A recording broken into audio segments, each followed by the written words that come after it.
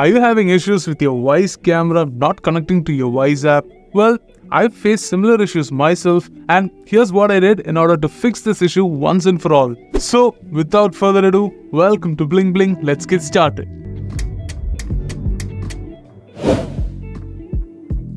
Your Wi-Fi plays a vital role in establishing a connection between your Wyze camera and the Wyze app on your phone. So, if your camera is out of the coverage area of your Wi-Fi, then it can lead to communication issues like this. You may have moved your camera to a different location or reset your Wi-Fi connection. Either way, you need to check and rectify accordingly. If you're not getting internet access on your Wi-Fi, you may need to contact your internet service provider and get that checked first. If you have relocated your camera, make sure that it is in range of your Wi-Fi. Ideally, you will be able to check this if your phone connects to your Wi-Fi from the same location as your camera. But in the case where your phone connects to your Wi-Fi and your Wyze camera doesn't, move your camera a bit closer to your Wi-Fi router so that it is in range and check if your issues persist. You can also use a Wi-Fi extender with the Nest lineup of routers for added coverage. In the case where you reset your Wi-Fi router and can't get your Wyze camera to pair with the Wyze app on your phone,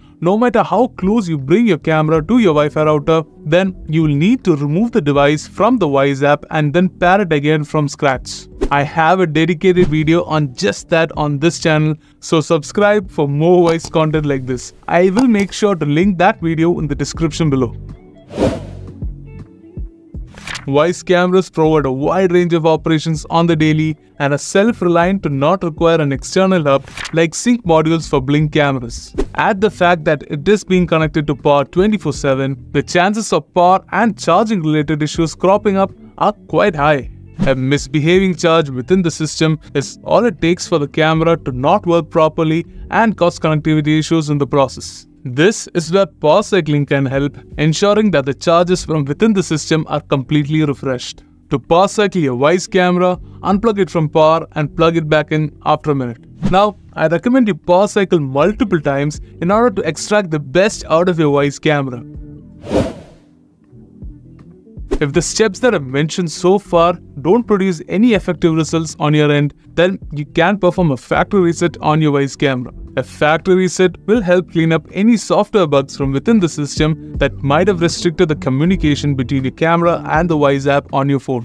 To reset your Wyze camera, locate and press the setup button on the bottom of your camera till you hear a beep sound, followed by a ready to connect message. Now, go to the Wyze app on your phone and delete your Wyze camera from the system. Then, add the camera back again by following through the scanning process to get your Wyze camera back in action.